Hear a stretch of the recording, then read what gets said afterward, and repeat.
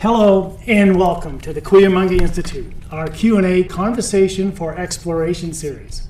I'm Paul Robert, the Executive Director and President of the Institute, and along with my wife Laura Lee, the Director of Research, Education, and Outreach, we want to thank you for joining us today.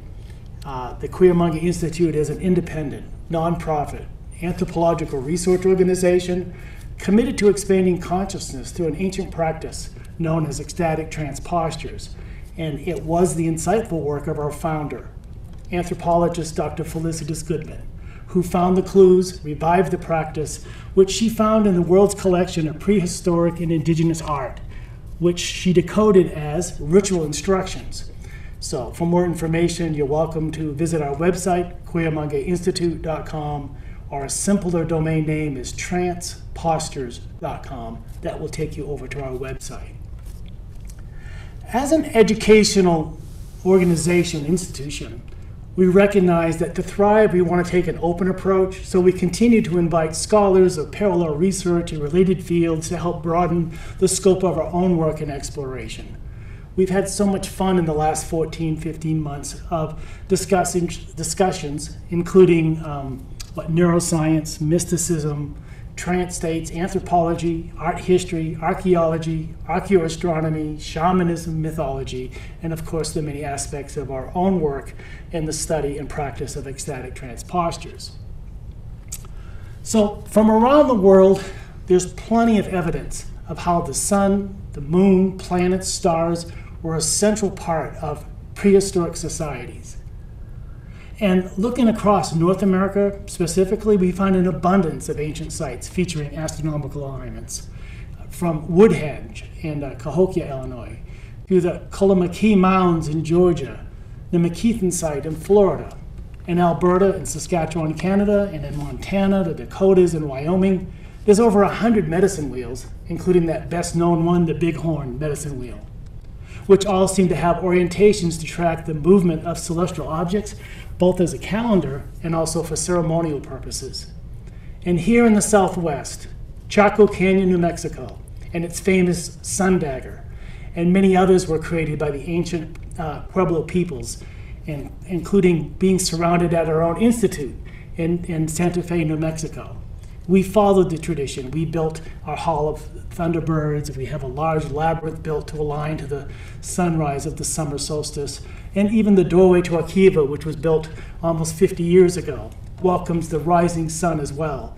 And we went a step further with the installation of a gnomon with the guidance of astrophysicist Tony Hull. We put in a gnomon, which is considered to be the world's oldest astronomical instrument, to mark the movement of the sun and provide specific orientation to the directions more accurately than a compass. And there happens to be a site just a few miles away from our home here in Arizona, which is the largest known petroglyph site in the Verde Valley of Central Arizona, a rock art site that consists of over 1,000 petroglyphs and has its own solar calendar. So I'm excited today, and I want to have Laura do a proper introduction. Well, I want to just say that before we introduce our guest, that our mission here has been to learn from our ancestors, those who've gone before. And on our Sundays, we've spent a lot of time comparing and contrasting worldviews to better understand that our way is not the only way, and that in many respects, our ancestors had much more sensible, more sophisticated, more beautiful ways of living and of viewing the universe and their place in it. And to truly understand what our guest today has to share, we might momentarily step outside our current paradigm. We are so tied to our devices that measure time for us. Our phones have world clocks, timers, stopwatches, alarms. They're synchronized to beat in time with everyone else's devices. We can measure time down to a nanoslice. We know how fast atoms spin. My mother was a first-generation Swiss Miss where every part of her day was regimented by the hour. Her day was structured not by internal cues, but the external cue of that ever-pleasant present clock and what it said to do. We once lived, however, with a very different sense of time. Our biorhythms were tied to the Earth's rhythms. We rose with the sun and we set along with the sun, with no artificial sun to disrupt that rhythm. We saw the stars in their full dazzling glory every night. We were once tuned to internal cues. We were once tuned to the subtle signals of our immediate environment. The angle of the shadows casting by the sun told us the length of the day. The flow of time, once tied to the natural order. Being in right relation with the universe, we aligned with its time. We kept pace with its heartbeat. And we can see how utilizing the very landscape as a timing device is a natural extension of understanding this grand and ultimate timekeeper of the heavens, to make visible how it's aligned with that natural order. So a solar calendar as a very key feature of a sacred site makes sense. And we'll look at one today. And we have with us the gentleman who decoded a site very close to us here in Sedona.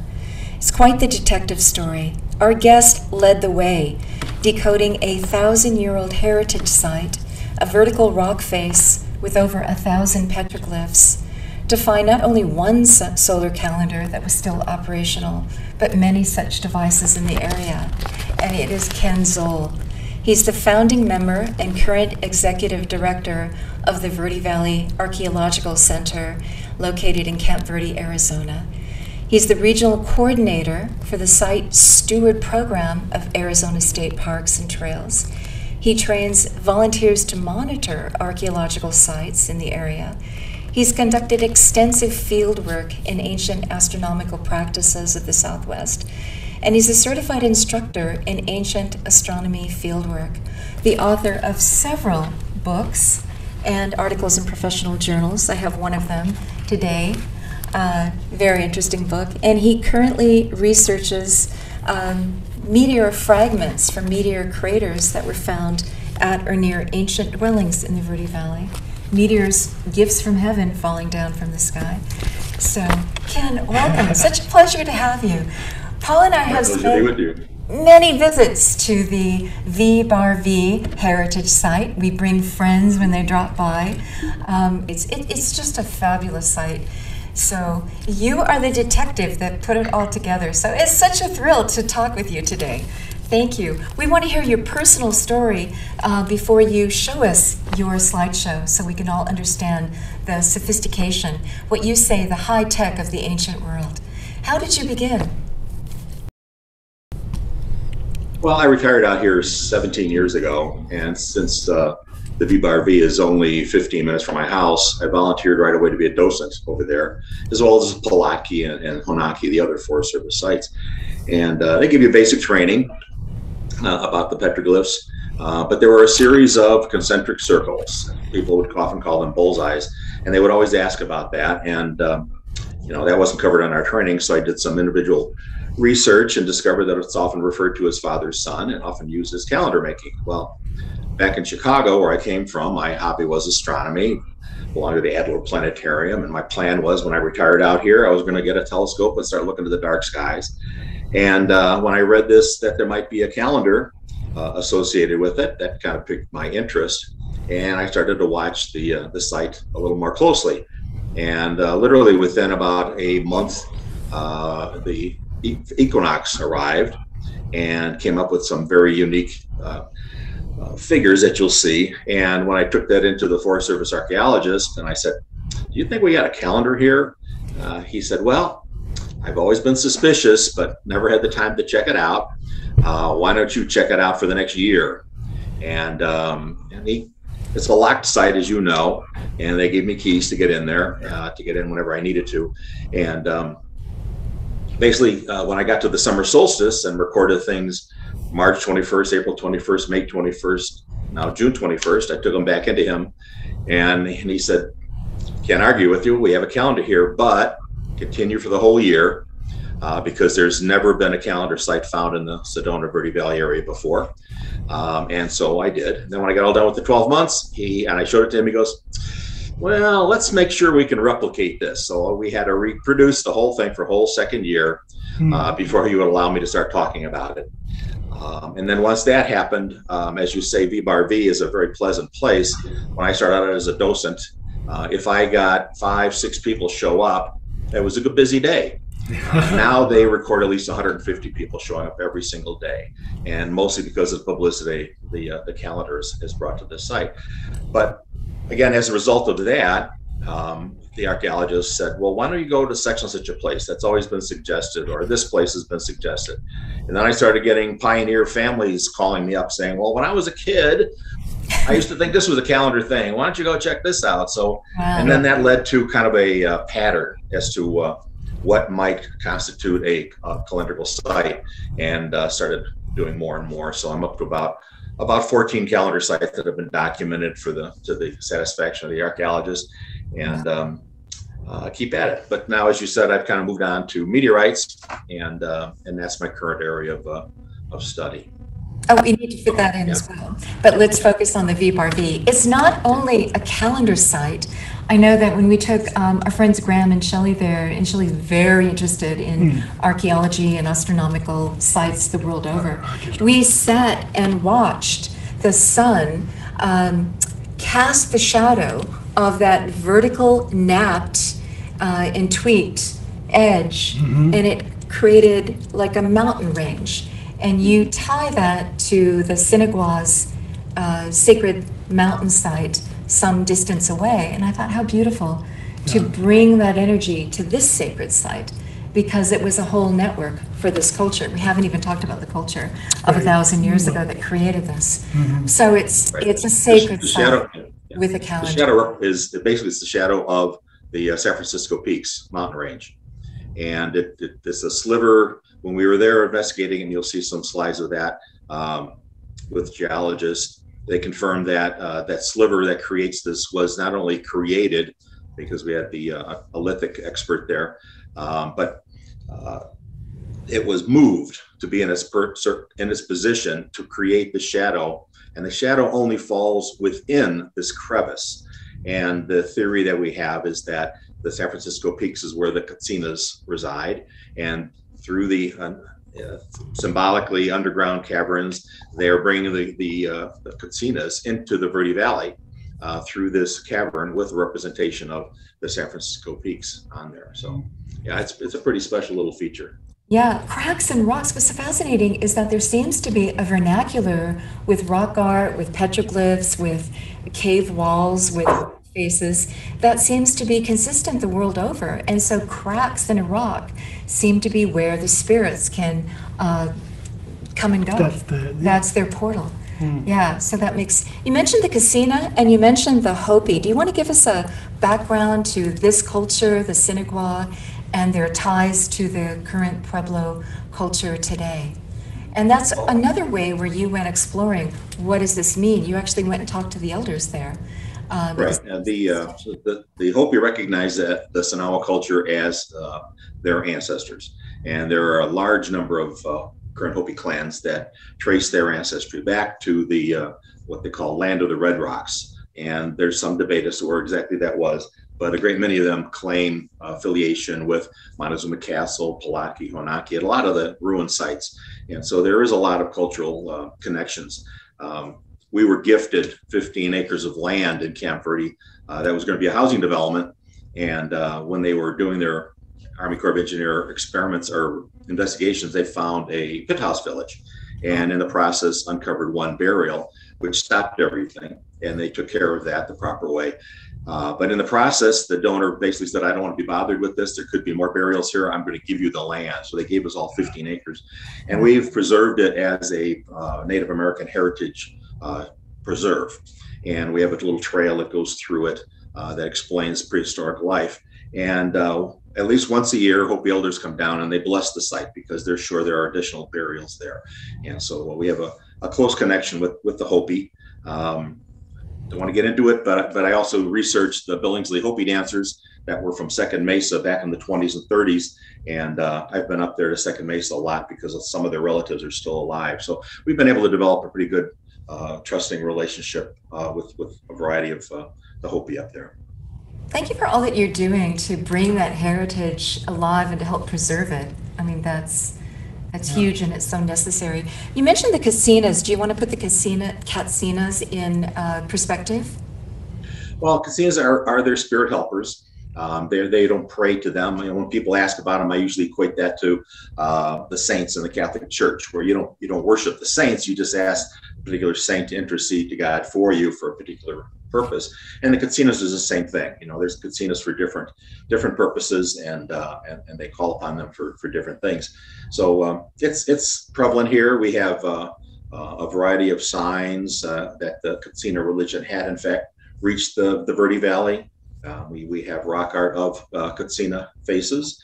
We have the Piki bread making slabs. We have architectural structures that changed from the single closed underground kivas to large open plaza structures. So we have a number of, and the pottery, we have what they call general yellowware that was used basically for Hopi Katsina ceremonial purposes. So we have a lot of connections to the Hopi and to the Katsina religion, that they had in fact arrived, and which is the prevailing theory as to why did the Sinagua leave. They basically went up to Hopi basically as a religious migration.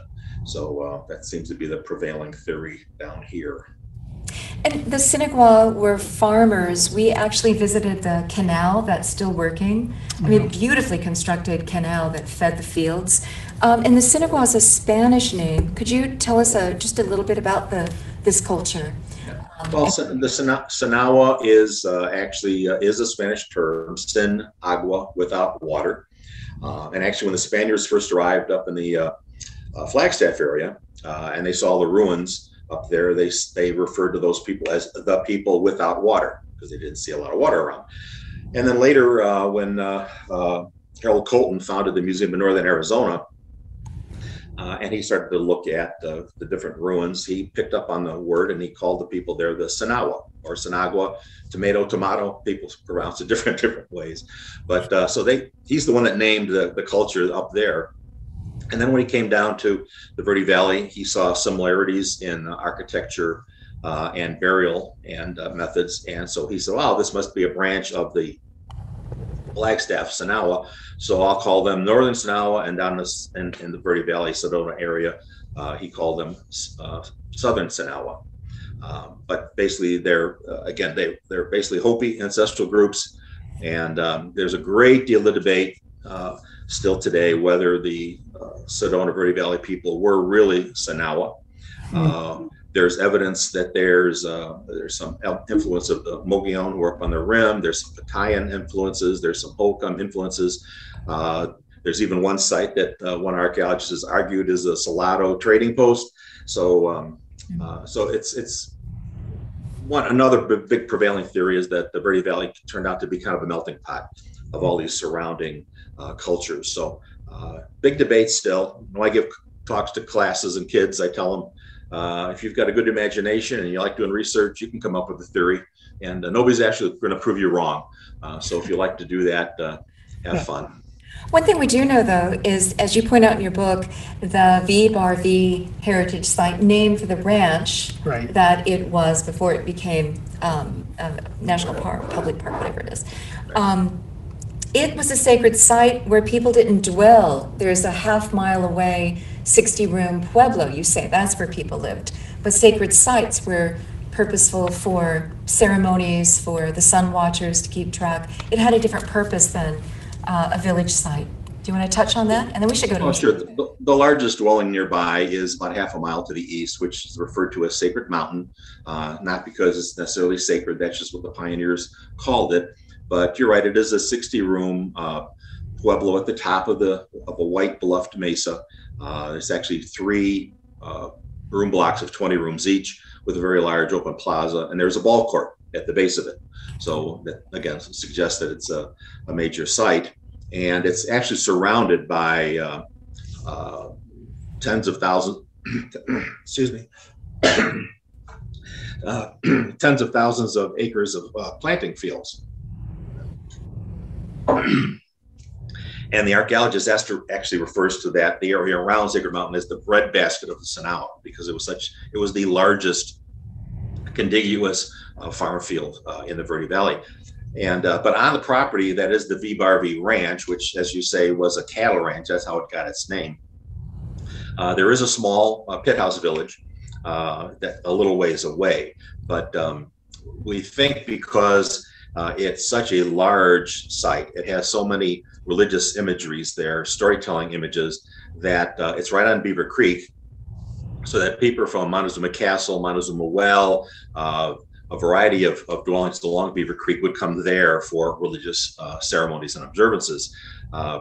They've tracked that from Montezuma Castle going north, there is a significant dwelling every 1.8 miles along Beaver Creek.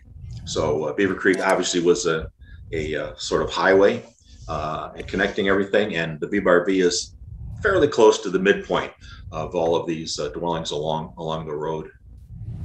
Montezuma's castle and Montezuma's well, misnamed, nothing to do with Montezuma, just later people coming in and saying, oh.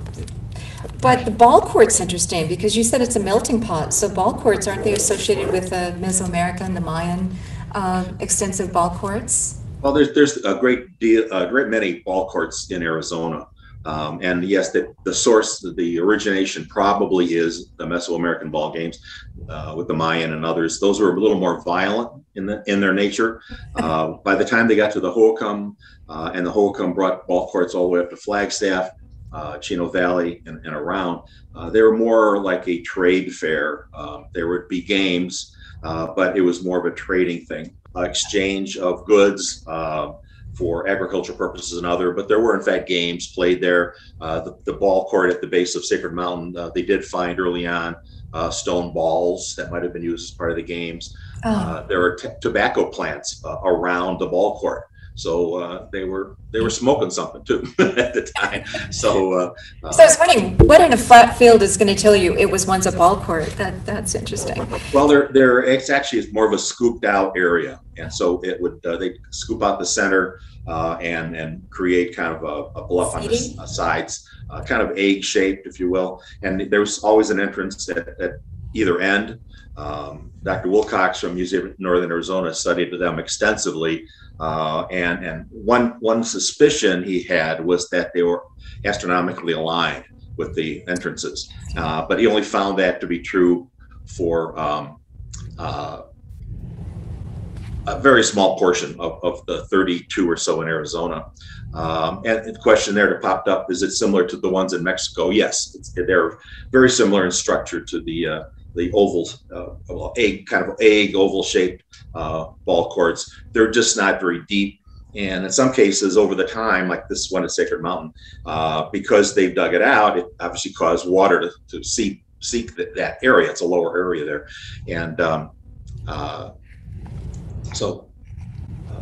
they had symbolic purposes to these ball courts. I mean, they were kind of like the cosmic order on display, play and display of it. So, I mean, everything they did had significance cosmologically and symbolically. So an egg shape is very interesting for it. Yeah, and someone pointed out in a question here that a lot of the Mexican ones are eye-shaped, and the ones in Arizona are a kind of combination. I call them egg-shaped. They could be eye-shaped, but there's a variety of shapes, and I'm not the expert at it. Dr. Wilcox is. He's written several books on it, and so I've only touched on the ball courts as they relate to potential astronomical connections, and so far the 6 that are in the Verde Valley, we have not found any astronomical connection to the ball courts as far as alignments are concerned. Mm-hmm. What do you want us to know before you start your slideshow to help put it into context? Well, of course, you asked me to talk about the V-bar-V ranch, which we'll get to at the end there. But what I have here is pretty much the program I do for Arizona Humanities and other programs. So I show you a number of other sites just to make the point that if we were to say the V-bar-V it's the only one, it lends itself to criticism when you say it's it. Well, how do you know it's just that's all they did? And so the fact that we have at least a dozen or more tells that it was a practice, that they were well astute within the astronomical practices, and it was not just a fluke that they did the V-bar-V. And they were part of peoples all over the world watching the stars, watching the sun and the moon and this grand clock of the universe. So. Yeah. And so some of these I'll be going through fairly quickly since we don't have an awful lot of time, but I am covering basically Central Arizona. I basically cover, let's move. Okay. And I don't know if we really need this explanation is for the general public about archaeoastronomy, sometimes called cultural astronomy, astroarchaeology, study of prehistoric cultures, as they use the sky for calendar, agriculture, ritual, ceremony, mythology, celestial event prediction. So, and it does draw on a lot of different disciplines. There's one calendar that I'll show in a little bit that actually tracks the hibernation period of the horned lizard, and I'll explain why. So again, as many of you already know, the main methods of sky watching in the Southwest is either sighting, watching the horizon, where the sun rises as it goes from the south to the north, and also imaging, which is the more interesting one, uses rock art together with shadows. And it says here, my central area of study is the central Arizona area of Verde Valley, although I was asked to go to the town of Springerville a few years ago and study the natural historical site there that was alleged to be a calendar site. And I ended up finding it was a lot more complex than that, working with desert archaeology out of Tucson. But we're not going to cover that today, just don't have the time. So sun watchers, briefly, as many of you know, he would be at a central spot, always sit at the same location, either top of a pueblo or at a particular location in the field, and track the summer solstice, equinox, winter solstice as it rose. Here in the Verde Valley, equinox at sea level is 90 degrees up here. It's usually 95, 96 degrees that the equinox will rise. And so one of the more challenging things to find is, can you prove that you found a spot where a sun watcher watched and observed? And I've been lucky to find several of those.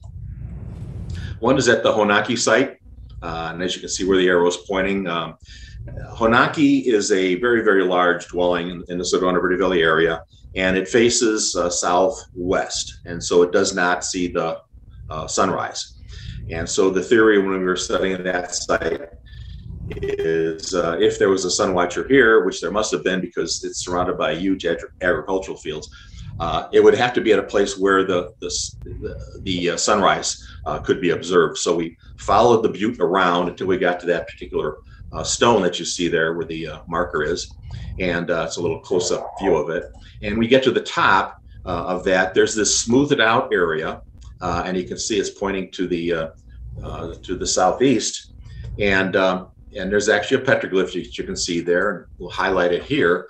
And in a particular sun watcher autobiography or biography, I found this quote talking about his father, who was a sun watcher. He said he would observe the horizon from a natural bowl in the rock, a kind of smoothed out pothole, and he would record his readings inside that bowl. So what's interesting is you've got this petroglyph of a sun. It marks where he's going to sit, and the smoothed out area is probably from his behind, going back and forth over the years. What's also interesting is on the rock, when you sit on that spot, as your legs go over the edge of the rock, there are two smoothed out egg-shaped areas where his calves would have hit.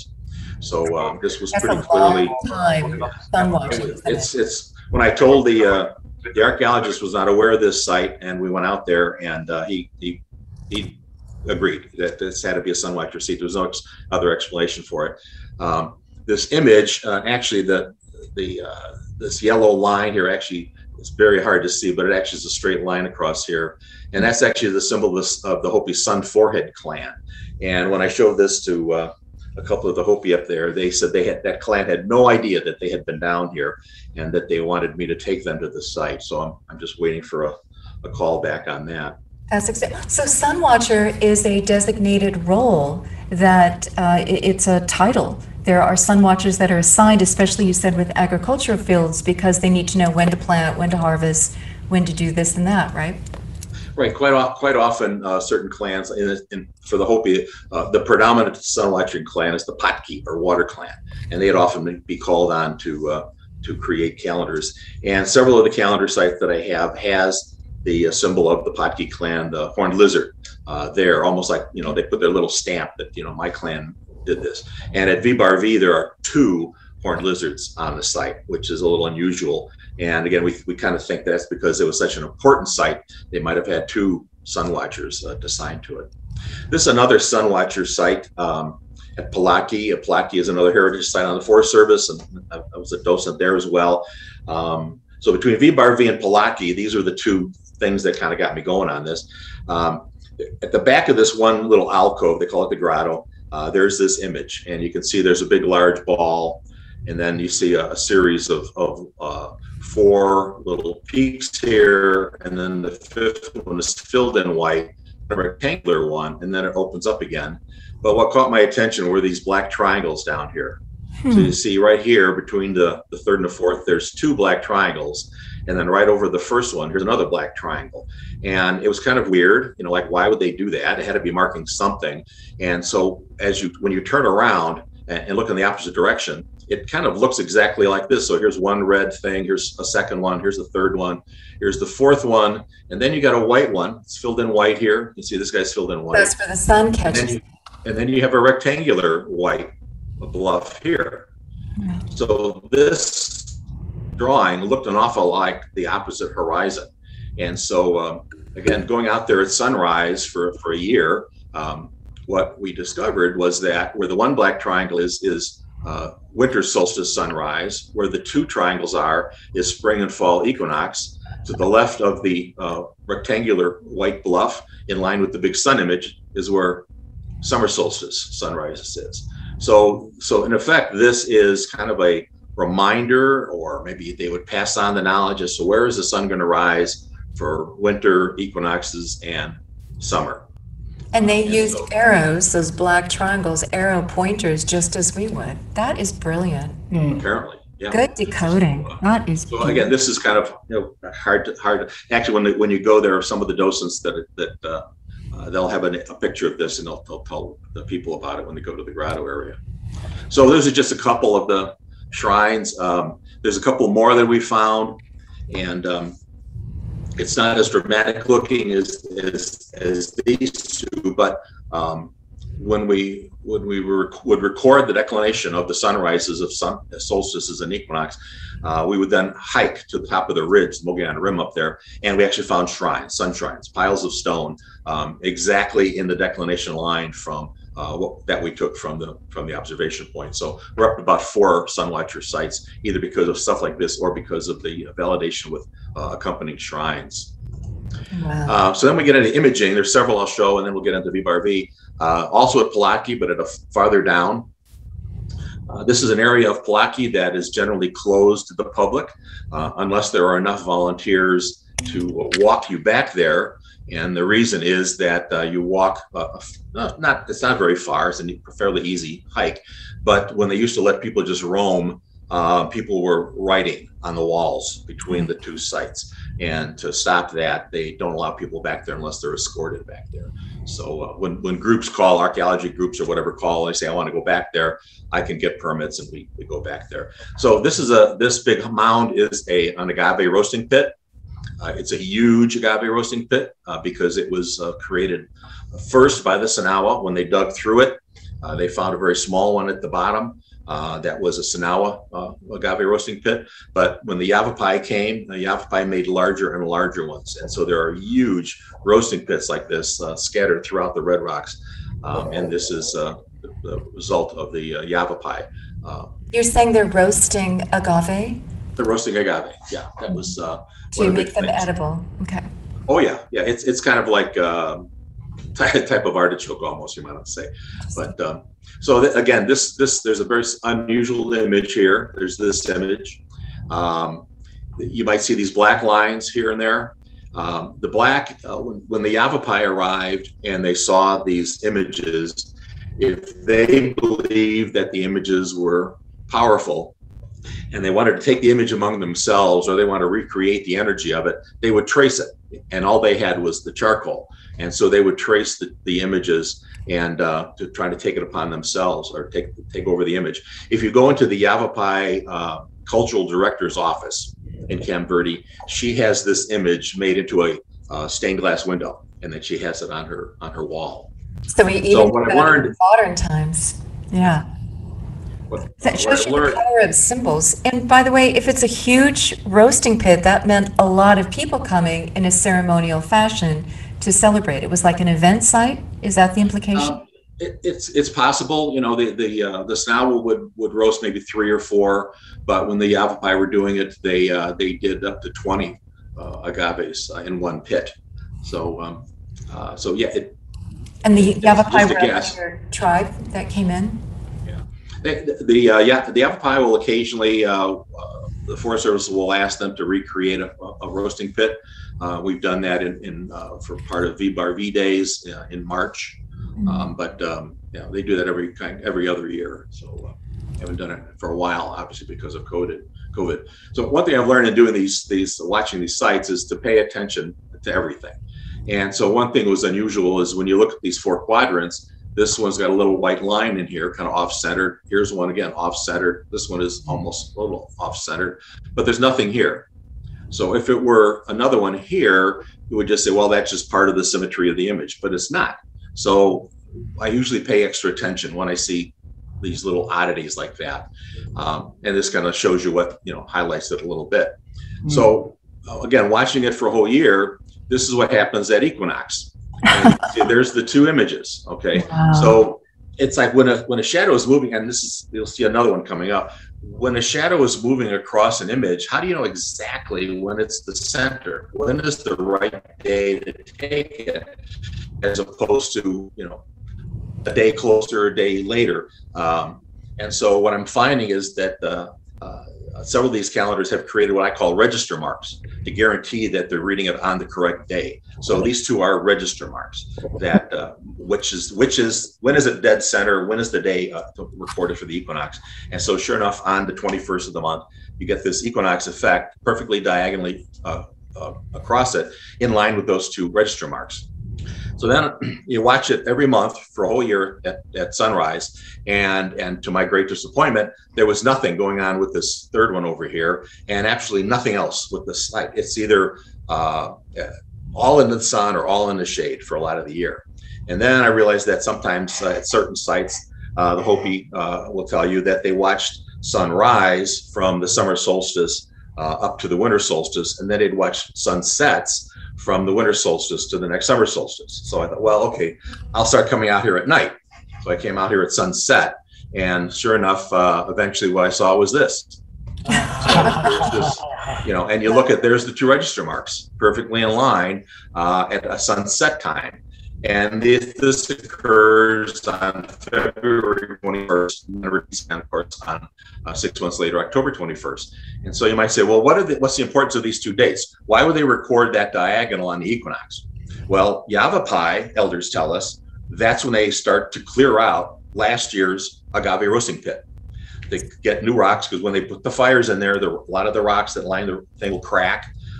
They need to start collecting firewood, dig it out, repair the stones, get the firewood started, and usually equinox is when they do that. Is that why they did that? We'll never know for sure, but it's interesting. February 21st, 3rd week of February, that's basically when the Hopi do the bean dance, and they start to plant the beans inside the kivas to take them out. So is that what they were doing here? Again, we'll never know. But this whole calendar with the 3, what makes us convinced that this was obviously intentional is you've got those 3 little register marks, and one is to register the equinox, and this particular one at sunset is to record 30 days before the equinox or 30 days after also significant times. You are rewriting the manuals. You're putting missing manual pages to really understand things. My gosh. The other one is Rarick Canyon. Now this is a if you're familiar with the area at all, VBARV is way the heck down here. It's when it's red tank draw, and red tank draw eventually gets into the Mogollon Rim and becomes Rarick Canyon. And there's where I'm standing is on a cliff. It's only about 4 feet wide, a little ledge. You basically sit on your butt and drop down onto this lower level about 6 feet, and it's only about 4 feet wide. So if you lean over forward, you're going to go down 800 feet. So, but again, the Forest Service archaeologist sent me here. He says because there's a Jeep company that is taking people there that claim that it's the summer solstice marker, and he wanted me to go out and verify it. And eventually, the Jeep company stopped taking people because they had to sign like a 20-page waiver that if I fall off the cliff, I won't sue you, kind of thing. And so they stopped doing that. But I continue to watch it. So at the end of this there's a lot of rock art along the way. When you get to the end of the path, there's this humongous boulder with this very, very large spiral and other images in here. Interestingly, and you'll find this of interest. I like always, I go there every month for a year, and 99.9% of the time there's nobody there. I'm all by myself doing this. And this one time, as I'm walking along the path towards it, I meet a woman coming in the opposite direction, and she startled me. I startled her, and you know, I explained what I was doing there, and she said that the Hopi friends had told her this was a sacred site, and she had, I can't remember now if it was cancer or she had some disease that the doctor said, there's nothing more I can do for you. And they said, go here and meditate and pray here. And she did. And she said about a year later, she went back to the doctor and her illness was gone. There was nothing left. And so she continued to come here kind of as a Thanksgiving kind of thing. And that's always like, that's kind of I bump into that kind of story in Sedona a lot. And my reaction generally is I don't experience it, so I can't confirm it, but I certainly am not going to deny it. So, but I just thought that was interesting that I bumped into her there. So the site, it turns out, is a summer solstice, but it's a lot more than that. And so here we are at equinox. And remember, I mentioned the register marks at the last place. Here's this little teeny little line here. That's a register mark. And then here's another tiny circle that is going through the center of the circle. And so what you get is, again, this is a jaggedy line, but the line comes along here and it's perfectly in line with this little register mark. And then it kind of makes a jump up here, comes back, and it goes through the center of this little tiny guy here. So it's like a double guarantee that they record the correct date. So again, when I show this to the archaeologists or Dr. Wilcox, they all go, oh my gosh, register marks, you got to publish that. So someday I'll publish that. So anyhow, so this is the equinox there. What I like is that they're following the natural contours of the rock and they're just tweaking it. They're really working with what nature's already providing them. Right, and I haven't found any evidence that up above they did anything to chisel anything. They just saw the shadow and then created the images to take advantage of the natural shadow. So here's summer solstice, and you look at the line going across the center and you say, well, that's a jaggedy line. How do we know that's really the center? Well, again, you follow it, and what you see here is it comes along here and then it dips into the center of this spiral and then continues out.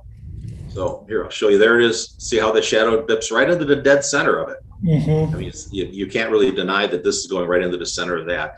So again, how do you know this is exactly the center? Because it's a wobbly little line. Well, here's your little register mark down here for summer solstice. Oh, amazing. Isn't it?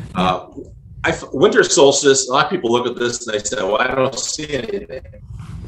Well, I mean, really, because you got sun up here and you got sun down here. It's dark in the center, except you got a dagger coming out of the dead center of light. And then at the bottom, here you got the line coming here, and what happens? It goes right up to the center of this guy again and comes back out again.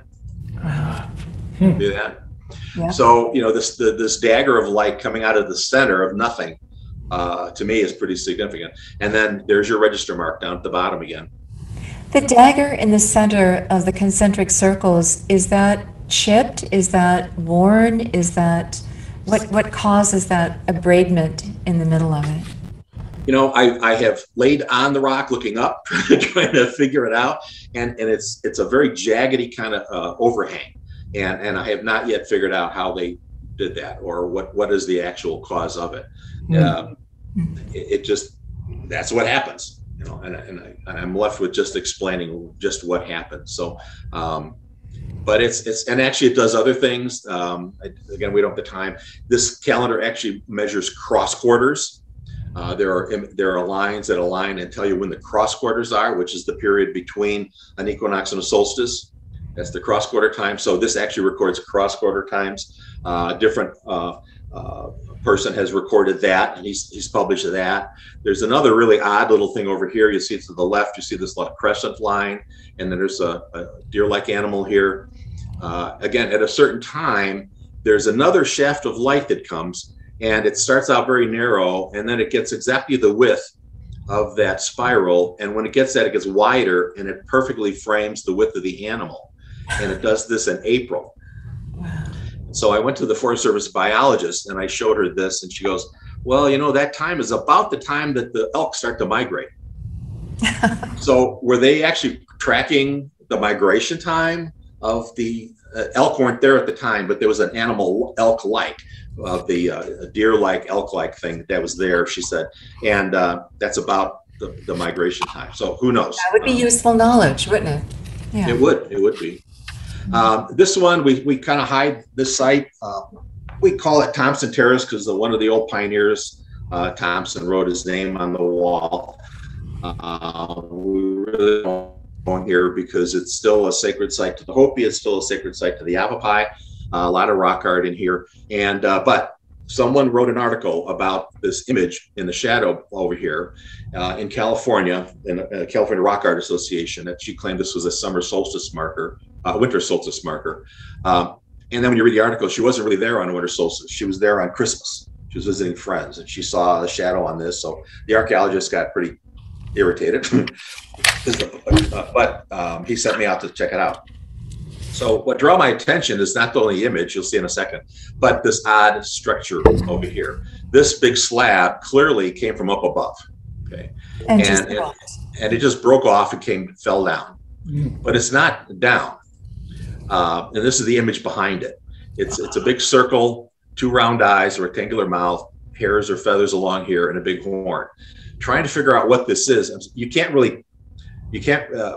it's hard to just say, well, this is a calendar, but why is that involved with it? What is it? And so the closest I could come up with was that it looks a lot like the great water serpent of the Hopi. And this is a drawing from Alexander Stephan's Hopi journal. And he recorded them performing the great water serpent ceremony 4 times while he was living there in the 1890s.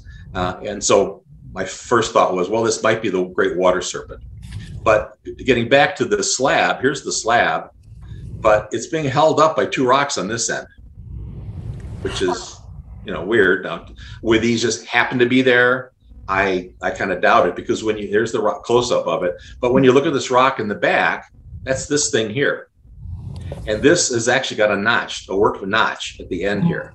Yeah. And so what they did is they lifted this up, shoved this under it, because this is air above it. All around here is just open air. Wow. So the only thing holding this in place is it's this pressure between the edge of here. So they lifted it up, shoved this in here, and then lifted the other end with 2 rocks to create this particular angle. Now, that's a lot in engineering. That is. When you talk about the level of astronomical knowledge, in this one article that came out and recorded 7 different levels of astronomical sophistication. And the 7th is the creation of a device to track time. And so the Sinagua, we believe, between this and V-bar-V, we're at the highest level of astronomical sophistication. So they did all this effort for what? And so I went out there every month on the 21st for a year, and it didn't seem to do anything. So I went out there for a whole year at sunset. Didn't really do anything. It's a beautiful hike, but still didn't do anything. And then I went back and reread Alexander Stephan's Hopi journal, and he said that when the 4 years that he was there, the ceremony was performed on February 13th. Well, okay, I'll go out there on February 13th. So I go out there on February 13th, and this is what happens. It touches the edge of it, and all of this is the result of that construction that's up above it. And so why would they do that? Well, February 13th, it touches it. That's the day it tells them to do the great water serpent ceremonies. And they could watch this as this gets closer and closer. They could get ready. So they call it an anticipatory effect. This thing gets closer and closer. So they know, hey, we're getting close to the time to do it. Get your regalia, etc., together. And then when it touches it, that's the day to do the ceremony. Now, what's so special about the great water serpent? He brought water to the world, but he also brought light. And so what we find is this blackness is not natural. That's soot. So they blackened it, and then they created this white image as though the white image is coming out of the darkness. So the great water serpent created light, and he also, because he's created water. So what's more important than light and water? So they would do a ceremony once a year for the great water serpent. So when I figured this out, I go running into the archaeologist's office, Peter Pillis' office, and I said, hey, I think I finally figured the darn thing out. I think it's the great water serpent ceremony marker. And he looks at me and he says, yeah, I know. I said, what do you mean you know? I've been going on here for 2 years. And he goes, well, you're the researcher. He says, but the Hopi have always regarded that as a great water serpent image. So whatever. What validation for your detective work, for your methodology. Yeah, well, and he's done this to me a lot. he's got suspicions. I believe he's a closet archaeoastronomer. He doesn't want to get out there, and he doesn't have the time, but he believes it, and he sends me out to these places. So I find this fascinating. I talk about it because here they went through a big elaborate creation of a sun marker just to record 1 day of the entire year, to show you how sophisticated they were. So anyhow, believe it or not, here, red tank draw. This is at the far end of Aurora Canyon. Okay. Sorry, go ahead. Okay, this when you're at Aurora Canyon, you go all the way to the end. This is as you're going to V-Bar-V, you cross over red tank draw, and there are actually 16 petroglyph panels in red tank draw, 8 on the east side, 8 on the west side. 2 groups of 4, which is not an insignificant number. But here you have a horned lizard. Mm-hmm. You have a horned lizard. You have outline cross, could be Venus, morning star, evening star. We call circle dot, sometimes used in calendar making. And then you've got kind of a spiral, circle dot, spiral, spiral, spiral. And again, this was kind of an interesting spot.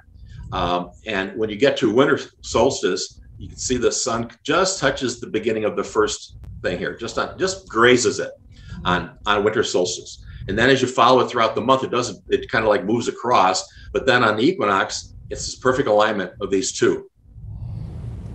And then it doesn't do anything else. The rest of the year, it's in full sun or full shadow. And so we're trying to figure, what the heck is this all about? Why is it recording from winter solstice to the spring equinox? Well, then we look back at these horned lizards, which are the symbol of the Potki or water clan, and that's their totem. And working with the naturalist in the area, he says, well, you know, the horned lizard goes into hibernation around winter solstice, and he comes out around the spring equinox.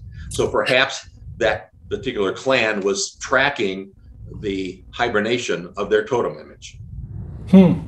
So we'll never know for sure, but there are other things down here that's going on that kind of convinces us of that. But again, we don't have the time. So it's just you know, show you that. I think the genius is to recognize that they're looking at the natural lines, which are often jagged, whereas we think in straight lines. So to recognize their vernacular and their language with the lines naturally cast is, I think, a big breakthrough. And then before I get to V-Bar-V, the last one here, Lincoln Canyon, Pedestal Rock. We were surveying down here. This is Honanki is off to the east of here, and to the west is Lincoln Canyon. And we were asked to survey after the Forest Service. And this canyon down here has got a stream running through it, dry creek now, but it's totally covered in agricultural fields. So we recorded all of those. There's a couple little field houses down there too. And then we were kind of going up the hills, and we saw this really bizarre boulder, and then went back down to look at it. And here's this rock. And it's hard to tell here, but it's a slightly different color of red sandstone than the surrounding area here. So it had been moved here. And you can see it's kind of worked to be in a rectangle. We think to take that, but they saw it and it took advantage of this natural crack in here. Here's the stream bed you can see down below. And it's placed right at the edge. And you can't stand on the other side. It's just straight down on the other side. So this was positioned. Well, I never go anywhere without my compass. So I throw my compass on there to see different angles of what might be happening. And it looked like that crack was in line with the equinox, sunrise. And so this is one of those places where you have to start hiking in the dark to get here by sunrise. So I conned another couple guys, and we went out there with flashlights, and we started hiking in the dark to get here at sunrise. And we got there for sunrise. Here's the sunrise. and it's in perfect line with the diagonal of the rock. So it's not a perfect line with the crack, but the crack, now who knows if that had any symbolism to it, or did it crack after they rounded? Because you can see the edges are worked. You know, these are smoothed edges. So this rock was placed there, we believe, to mark the equinox. Well, you say, well, that's cool, but that's it. And so the guy I was with, he said, well, you know, if you go up above, look up above, there's this wall of rock up here. And so we went up there to look at it, and there's nothing anywhere but this one wall. This is a sheer cliff down, so it's not going to keep people from coming up because it's a sheer cliff. So they built this wall. It's about 35 feet long, and as you can see, it's a perfectly straight line here. And unfortunately, there was another small section of wall here, and it's fallen in, but you'll see it from the other picture. So they created this wall with a doorway at the edge of a cliff. And when you look at it, and I put my compass on the wall, summer solstice, you can see it's coming right in. It's lighting up this plant. Here's the other doorway over here. It would have been here before it fell down. So you've got the summer solstice sunrise coming right through this doorway. And so what is that all about? Again, talking to the Hopi, that when the sun is in the summer solstice and it stays there for visually like 3 days, the sun is resting in its summer home. When it gets to the winter solstice, it stays there visually for about 3 days. The sun is resting in its winter home. So were they creating with this wall a symbolic summer home for the sun to rest? So we've got this, and then we've got the rock down below. Whoops, getting ahead of myself here.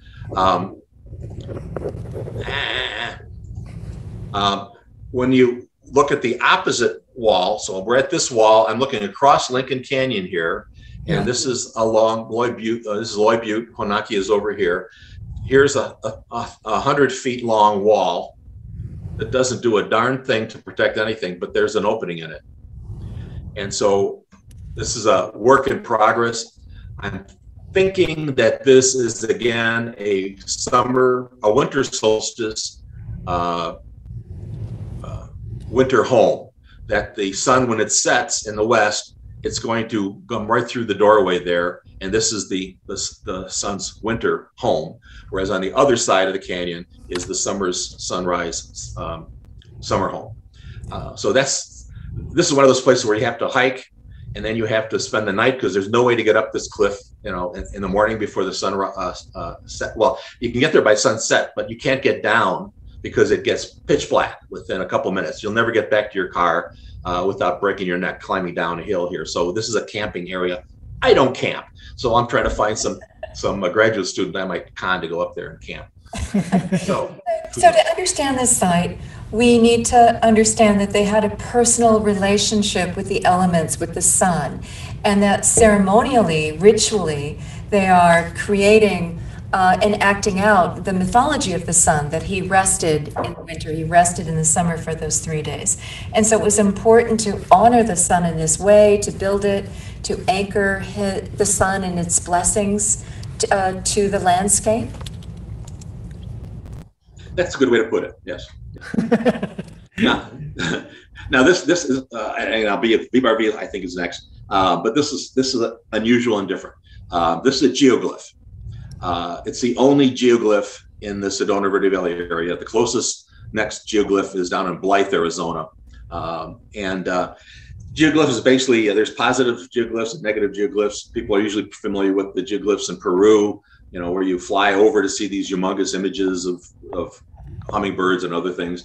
Those are negative geoglyphs where they clear the soil to make an image. Take material away, okay. Yeah, and a positive is they create like this, an alignment above to create an image. And this is actually a serpent. It's 85 feet long, and it kind of finagles around here. The head's up here, you'll see in a second. And interestingly, there's two openings. There's an opening here, and then you can't see it here, but there's an opening over here. And the unusual feature is just off of here, there's a series of uprighted rocks that have been embedded into the soil, right opposite the opening. And so when you look at it from the front, here you're looking back at the serpent. The head is like a rattlesnake. The head is larger than the rest of the body, and there's this opening, and this may or may not be representing his tongue coming out. So you've got this big head here, tongue coming out, and then the serpent that goes back. And again, it was suggested to me by the archaeologists that this might be a calendar of some sort. So we get out there for summer solstice, and what we find is that the sun comes through the opening, and at the end of the snake here, makes 2 straight lines right to this boulder, lights it up like it's on fire. And that's what happens at summer solstice.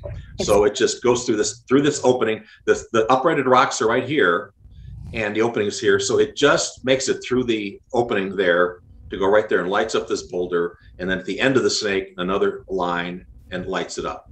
So pretty hard to miss that that's summer solstice. At equinox, it's interesting because you've got the sun rises exactly behind the uprighted rocks, and it produces a dagger shadow right through the opening.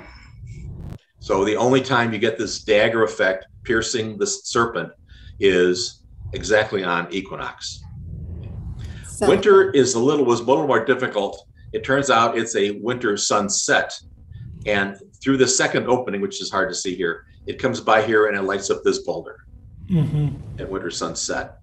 So it's a very elaborately created geoglyph to record solstices and equinoxes.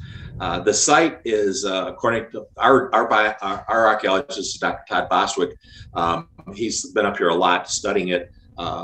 He believes this was a very major religious center because just above this serpent is a very, very large dancing circle, a whole series of uprighted rocks. And when you fly over it, you can see like depressions around the inner circle. There's also a blowhole, and they created so you get this cool air coming out from a cavern underneath it.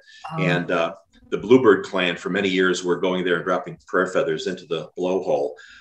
There's also a very odd, there's a kiva, circular kiva there, very large dwelling of about 60 rooms. And there's a community room. There's a whole bunch of things going on here, but the serpent is the more dramatic, interesting thing. And it is, like I said, the only geoglyph in the whole Verde Valley. And the blood would be like Mother Earth's breathing or something, right? It would be symbolic. Exactly. Even in the hottest day, you'll feel cool air coming out of there because there's somewhere underneath there, and within this bluff, there's a cavern somewhere, and it's shooting cool air out of it. So finally, at V-Bar-V, that's what you asked me for, and I forced you to listen to all the rest of this. No. Oh my gosh. Take your time. This is great. Yeah. So, but V-Bar-V was a working cattle ranch into the 1980s. It was first settled in 1906, and it had a variety of names, but V-Bar-V is the cattle brand they used. The V and a bar and a V, like you see this is on a fireplace on the ranch. People ask, what did that stand for? Did it stand for Verde Valley? Well, the answer is no. The people who bought the ranch wanted a brand. They wanted an easy brand. This brand was actually owned by a woman rancher in Flagstaff, and they bought the rights to it. So, and in 1994, the University of Arizona approached the Forest Service, said, hey, we want to build a animal husbandry cattle facility up here. We'd like to buy some land off the forest. And they said, well, we can't sell you land, but the V-Bar-V ranch was privately owned. If you will buy that, then we'll trade you for whatever land you want, because this it's a riparian area that has 120 different species of nesting birds along Beaver Creek, and also it has the archaeological sites. So the University of Arizona bought the ranch, and then they swapped it for some land that they currently own. It's about 3 miles south of V-Bar-V on the same road, and they do cattle running up to the Mogollon Rim throughout the year, and they show kids, how to raise cattle. So anyhow, it was extensively studied in 94, 95, and then opened to the public in 96. In 97, some idiots wrote their names, started scratching into the wall, and so they put fencing around it. And now it's only open Friday through Mondays when there are docents there to watch and protect it. So, unfortunately, people are idiots. And so I was there, as I said early on, as a docent. I don't show this in the picture, but this is the one you referred to before, where this slab it has been worked at the edge here. It produces this shadow effect of the San Francisco peaks on the interior of the crevice here. But that's a whole nother talk. So this one panel has a number of images you'll see in a second, but it's all produced by these two boulders up at the top. And we had a big question, about their status, and I'll show you that, how we answer that in a little bit. As far as the images, there are 7 concentric circles across the panel and involved in the calendar. There are 2 snakes, thick snake-like images that get involved. There's this very elaborate image up here. We don't really have a name for it, kind of a stair-steppy thing. And then there's this very unusual image here. Looks like 2, in the original rock art recording, it was referred to as 2 sickle-like images with an asterisk in the arch. And all of these become involved in the calendar. So when you come to the equinox, the calendar here, effect is, here's the big concentric circle, here's the little one, and here's another one, perfectly framed by the shadow line. And you can see they're perfectly framed only on the equinox. Okay. Now, another interesting feature interiorly, I show this in my book. This image here looks like a person on somebody's shoulders, is in several rock art sites referred to as a birthing scene. And then this long wiggly line is often referred to as connectivity line. And you can see it ends in a dot right at the line. And it connects also to the sun image. So one suggestion, and it's perfectly framed by the shadow. So they created this image to be within the shadow line because the head is touching the edge of the line here, and the line ends with the dot at the end of the line here. And so one suggestion is that this is Mother Earth giving birth, thanks to Father Sun, to the Earth. Now it's spring. Oh. We'll never know for sure, but why did they create this wiggly image perfectly framed within that shadow line on the first day of spring? Something's going on there. We may never know for sure. Be nice to know their myths and the details. Exactly. So what I found is that there's actually, it records, there are corn plants along the thing here on April 21st. It touches a couple corn plants, and that's usually the time of the early Hopi corn plant. For the time of the full corn crop. And here we have it, the shadow line here is perfectly up framed by the snake. And then you have a concentric circle on the one edge and a concentric circle here. And then this guy gets cut through the center, and there's a dot at this snake, and it ends at this bend. Not positive. We're still kind of studying this particular guy. And then I'll come back to this, but you can see that the width of it is exactly from this bend to that bend. Okay, and that's significant. So it does early corn planting, late corn planting, and then you get to, and there's the corn. When you get to that close up, there's the corn stalk right in the center of the sun. Okay. So I see there's another corn plant over here, and there's another one over here for the early and late planting as well. So when you get to summer solstice, the effect starts about 12:50, lasts about 6 minutes, and hopefully I'll cross my fingers that this video will work. Sometimes it works, sometimes it doesn't work. There we go. I can see the leaves are moving here. So here you can see the effect. It starts slowly, starts to build from the two shadow lines. It's gone for a little, goes on for a couple of minutes. It only lasts for about, when it gets to a certain point where it's maximum, and it's stable for like a few seconds, and then it starts to recede. And so following the site here, we read everything when it's at its stable point before it starts to recede. And so so this is basically the summer solstice effect. And you see the shadow lines from the top to the bottom.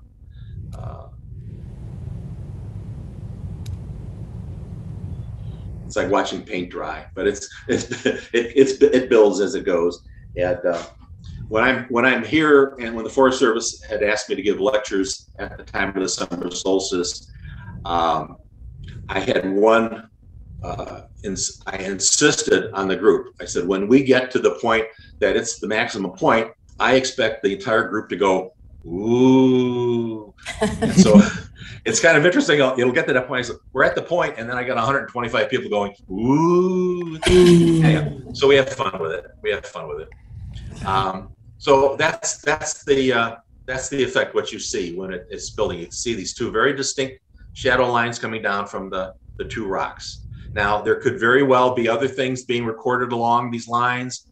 We just haven't been able to figure them out because there's a lot of the whole panel is just covered in rock art images. We know there's storytelling images on there. There are religious images because there's a whole bunch of images with cupules in them, and the cupules are in the heart, the head, the hands, or the feet, kind of chakra points. So there's a lot going on in this panel. We just haven't been able to interpret it all, including clans. So this is the effect that you see. Mm-hmm. Yeah. So and if you think about it, well, how does this work? Well, here we are, summer solstice. The sun is at the highest. Now it's going to start to recede and start to go south. And these two lines will actually start to go upward until it's a straight line here at winter. And then they both come back down again here to summer. And so it's like a pendulum, 6 months up, 6 months down. So and then there are two horned lizards up here. Again, the symbol of the Potki clan, Sunwatcher symbols. So perhaps there were two that were watching this as well. We don't know. Question: the three rocks at the top, you call them gnomons. I'd never thought of a gnomon as being vertical, mostly from the ground up. But you're pointing out it's created by these three rocks. Were those natural, or were those placed, or were those tweaked? I'm coming to that. Yes, we call them gnomons. Basically, it's a shadow producing something. It could be a stick, it could be a stone. It's something created to produce a shadow. So that's why we call them gnomons. So it's actually the lower one, and then this upper one, and then this one is holding them in place. A wedge. So that was one of our big questions: is this natural or what? So this is just a little closer up of the summer solstice image. So you see this shadow is kind of framed by these guys. Again, now we're at the last two. The width of this is exactly the last two. There's a dot here. So it's a dot, and then these lines. We saw before it was these two lines. Now it's these two lines. And then this was the kicker. This was the kicker. These were, as I said, it's touched right at the back of this one. And it was recorded initially as sickle-like images. Well, when you get up close, each of these two images have two little feet popping out at the bottom. And so what we finally figured out that these are actually two dancing figures bent over, dancing at the sun, the asterisk here. And that's at the time of the home dance of the Hopi.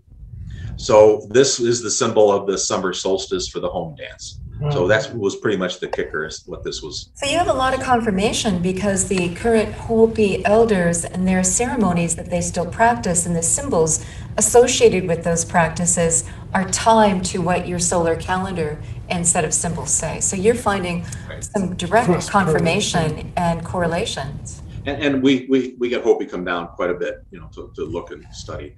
The image I was showing you before, the stair-steppy guy, again, we follow this and watch this separately, but there's 7 lines, 2 dots at the top. Here we are at the April 21st. You can see the width starts at this dot and is exactly 3 segments.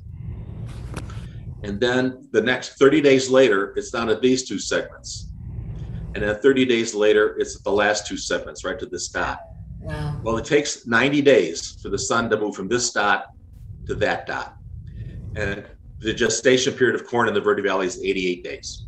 So what we think is that this was kind of like, if you get cloudy days and you lose track of time, and all of a sudden the sun pops up, you can watch this to tell you where you are in the 90-day planting cycle. So it not only tells you when to plant, first crop, second crop, third crop, but as it returns, as it goes backwards, it's time to harvest the first crop, harvest the second crop, and then the third crop. So, and then what's after this? Okay, you get to here, summer solstice, 4 short lines, which is often Hopi referred to as lightning, a tight spiral, water. Lightning and water after the summer solstice is monsoon. Monsoons are arriving. So we think it's also a guide to tell them when are the monsoons are going to arrive, and if they don't get everything rooted by then, they could just get washed away. So this was kind of an extra little thing that we were watching along the way, and I mean, the fact that it's these perfect widths, it's not accidental. So I think this was definitely a combination of planting to get their act together if there were cloudy days, but also predicting when the monsoons will arrive. So you asked about the monsoon, the rocks, were they normal or not? So we call this Gnomon 1 because it produces shadow, Gnomon 2, cliff face, and then this is a wedge boulder. Now this is a different color because when we got the geologists up there, and you can see we got permit to erect scaffolding. We did not touch the rock face at all. Up here, we actually had 2 levels here. We were watching the what you call it, the one that creates the San Francisco peaks in here, but also studying the rock. So we had geologists up here, we had the archaeologists up here, and this color is like this because at some point when it dropped in place, the face, he saw a microfracture, and he said that the face of this fell off and is down below in the ground somewhere. It should be had this lichen growing on it, but it's not because the face broke off and it fell down. So these two gnomons. Now, what we found was that this gnomon, this is wedged in there like nothing's going to drop it. Nothing's going to drop this guy. This guy was moved. Gnomon 1 was definitely moved because it should have been pointing a little bit more to this angle here, and they moved it to this angle. And now this not stable. So instead, they put in cobbles and basalt wedges in here to hold it in place. So it's a combination. We know that they moved it because of the angle, and we know that they knew it was unstable, and they put these wedges of a cobble plus basalt wedges all along here. And you can see it's wider, narrower, thin. So they manufactured these wedges for the open width there and jammed them in there.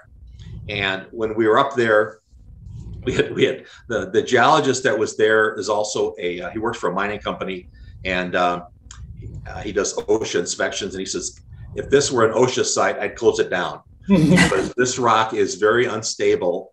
It's only being held by these little rocks. It could come down at any time. And we said, yeah, but it's been up here for 800 years at least. And he goes, yeah. But if this was an OSHA site, I'd shut you down. So we documented all of this, that this was in fact moved.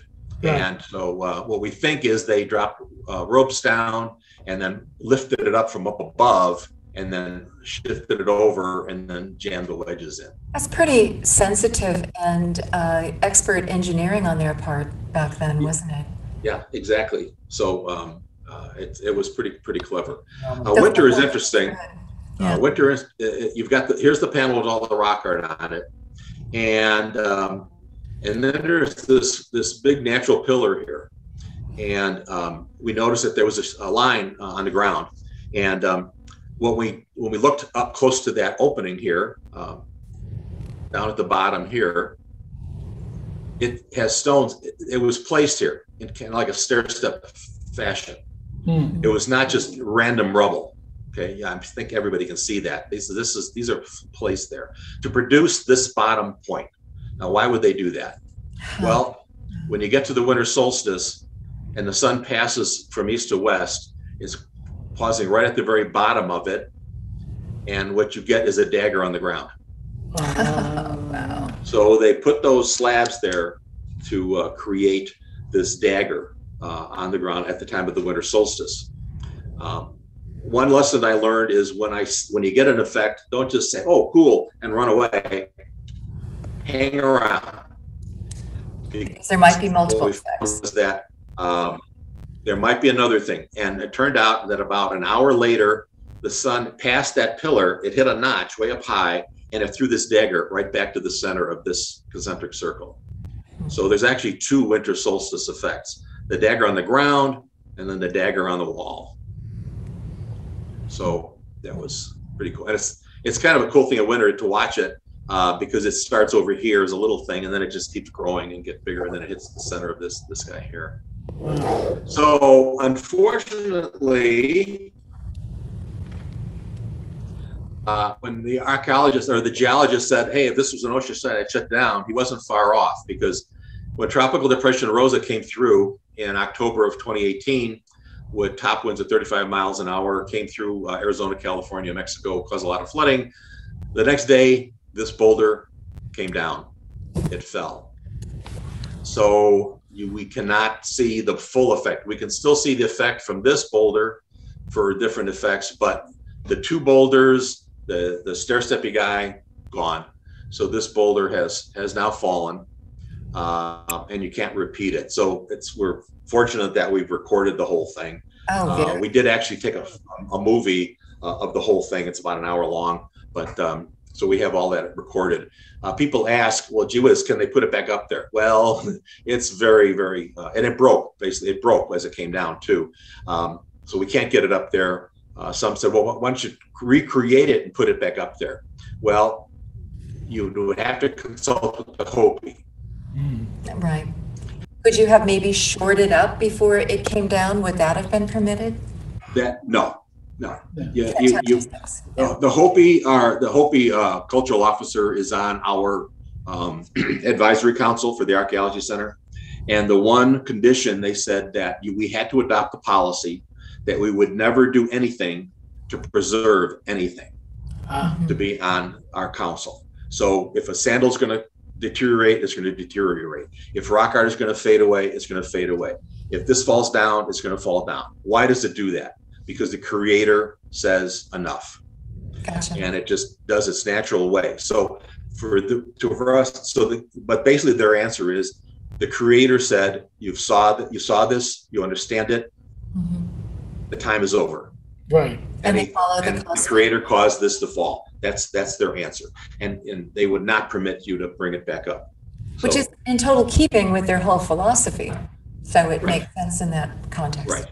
So it's just luckily that we were able to record that. Well, you mentioned the ground level, that the one shaft hit the ground where there were rocks, but you also write, and the docents mentioned, that there were petroglyphs below ground. What is the current ground surface? Yes. And so could you explain that? How much more is there beneath the ground? What have you seen of that? Right. And that made it even more difficult to work this site when it was even taller than it is today. Right.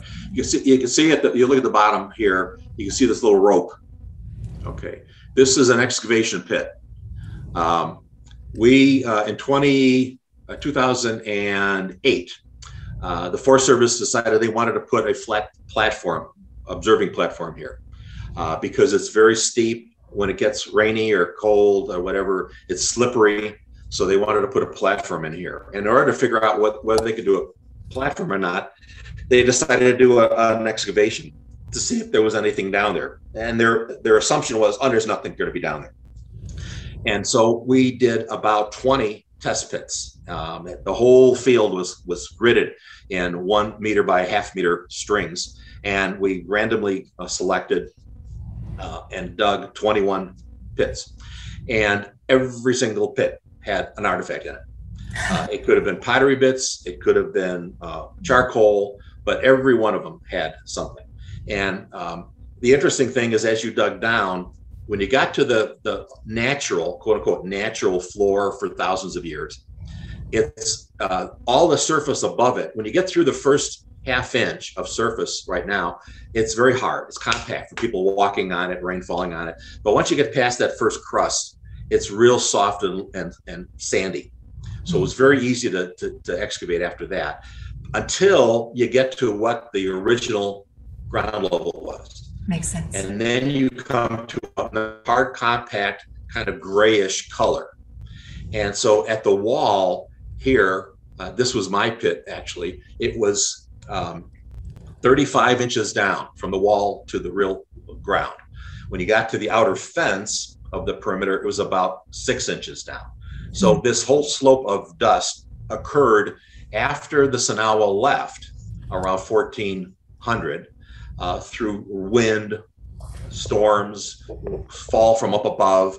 And when we did the excavations, you don't touch the rocks that are sticking out from the line, and you record it. And what we found was that we thought at first it was floods from the creek washing it up above it, but then the rocks that were within it would have been kind of in line with the surface, lying kind of flat. But what we found with the rocks protruding from the edges of the excavation, they were all different angles. So clearly they're above, as opposed to just being settled from flooding. So, and when there were two holes, this one and one farther down, that we did actually go right up against the rock art face.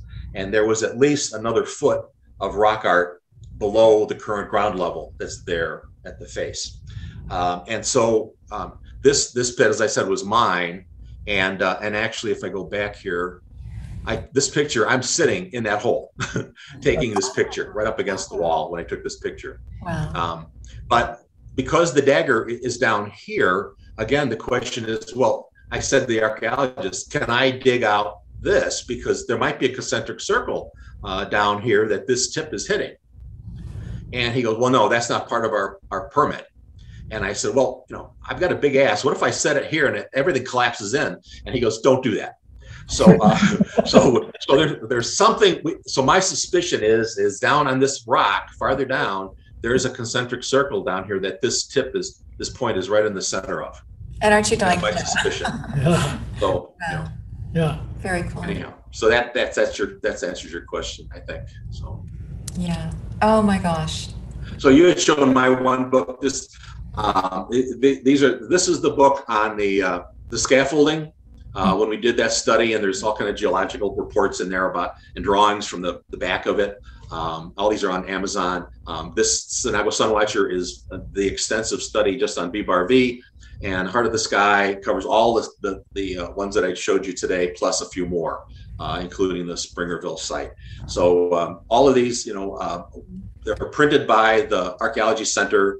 All the profits go directly to the Archaeology Center. I've never made a nickel on any of these. And if I get a fee for my talks, that goes right back to the center. So I consider myself privileged to be able to do this. It's on public lands, so I shouldn't profit from it. So it all goes right back into the Archaeology Center. Fantastic. So that's my talk. Oh my gosh. And what a body of work. What a detective story. What brilliant Hey, I would use that. Done. Thank you. Yeah. My wife said it's a good way for me to stay out of the bars. Right. That would work. We want to go to questions and comments. Sure. Do you want to end your screen share? Yeah. And let's go to Tony first, because Tony Hull gave us for the last year of our Zooms, every equinox and solstice, he gave us his reports of observing from his own vista there in Placitas outside of Albuquerque, and also encouraged us to create solstice and equinox markers in our own backyard. Right. And so I want to go to Tony first. Okay. So that was... Hey, Tony. You can... Hello. There you are. Hey. There you are. Plenty of questions. Good to have you. Yeah. Well, just a few. Ken, wonderful to hear you again, see you again. It's been too long, and you're doing amazing things. So I really appreciate it.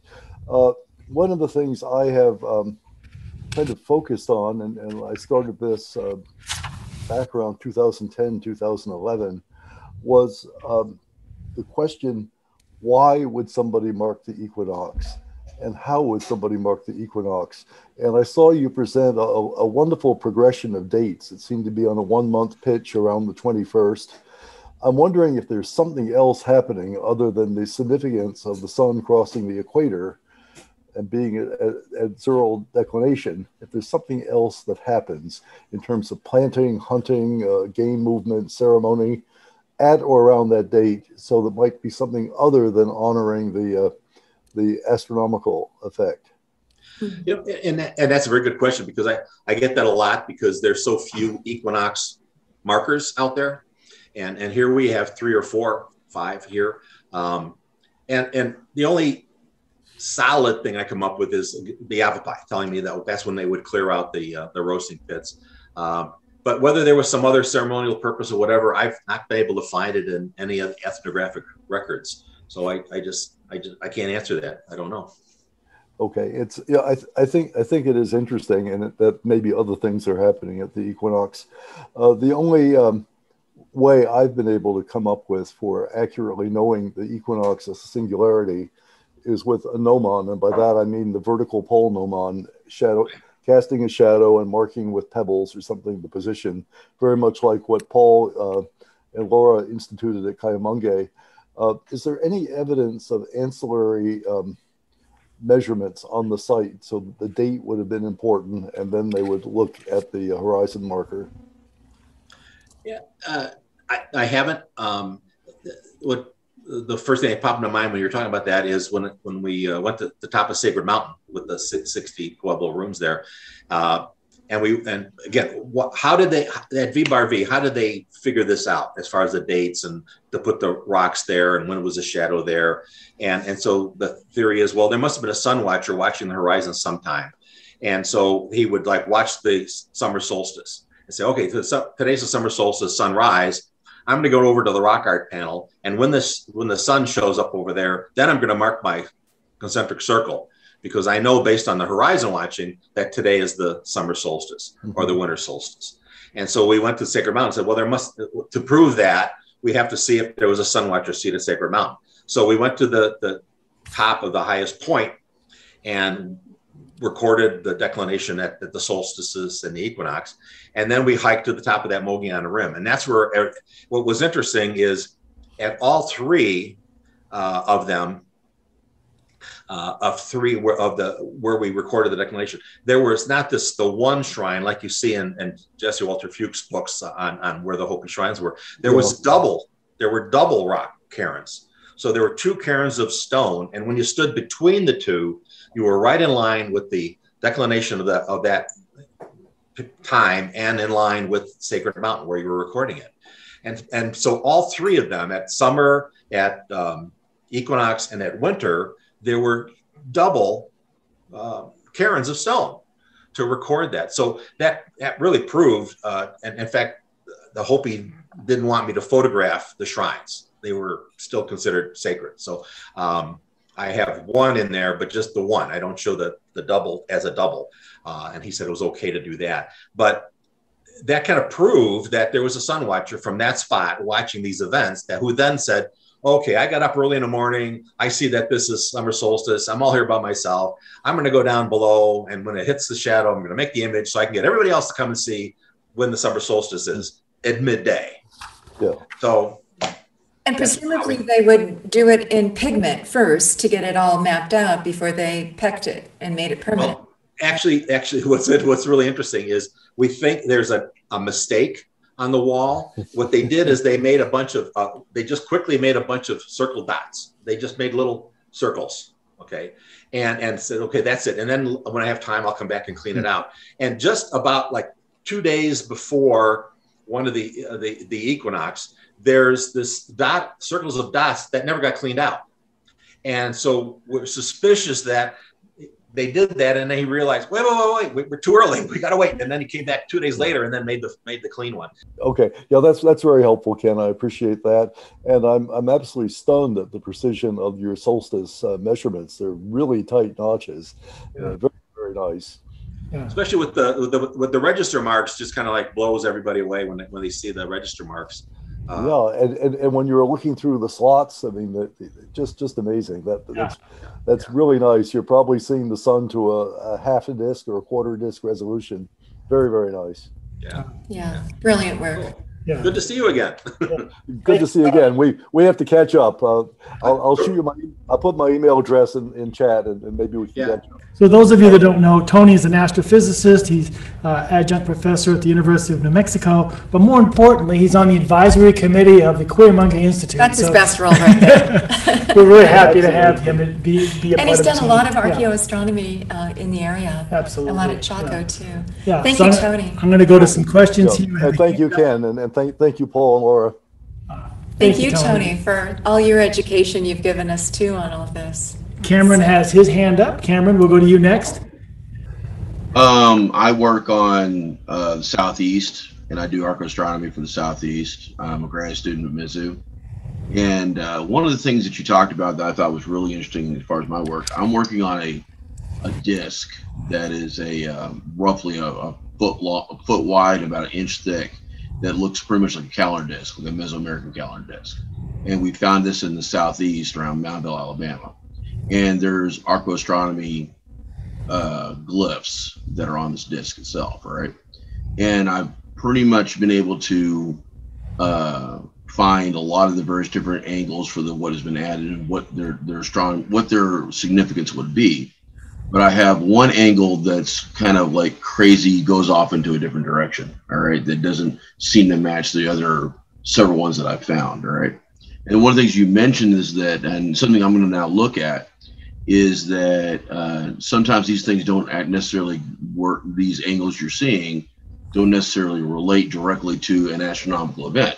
They may just relate to something that has, like, cleaning out the pits of the agave pits, or possibly some aspect of their lifestyle or their ritual, whatever else. That's something I'm going to look into as well, because it could be possible that's something that I haven't looked at specifically yet.